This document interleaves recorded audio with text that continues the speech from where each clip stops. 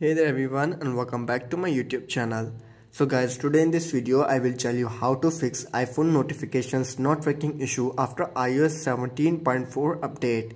So guys, after updating to the 17.4 update, many of you are facing an issue of notifications, that your notifications of your iPhones are not working properly and you don't know how to fix this issue. But guys, don't worry, I have got your back. In this video I will tell you how to fix this issue. So guys, as you all can see, my iPhone is updated to the 17.4 update, but I am also facing an issue of notifications. But I have got your back. I will tell you how to fix this. First of all, you have to do is check your do not disturb mode to ensure that your iPhone is not in do not disturb mode. So if you have enabled the do not disturb mode on your iPhone, then you have to do is simply disable it. To disable it, you have to simply scroll down from the top right corner of your screen to access to the control center, and then you can see your option do not disturb. Simply tap on it and disable it. After disabling it, then you have to do is check your silent mode switch. Make sure that the silent mode switch on your iPhone side is not turned on. If it's on, you will see the orange line like this. Simply toggle the switch to the off position if necessary. After this, then you have to do is restart your iPhone. Sometimes a simple restart can resolve software glitches causing notification issues.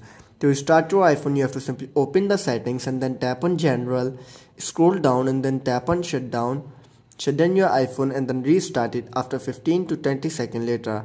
After restarting your iPhone, then you have to do is check your notification settings. You have to go to the settings and then go to notifications and ensure the notifications are enabled for the specific apps you are having the trouble with.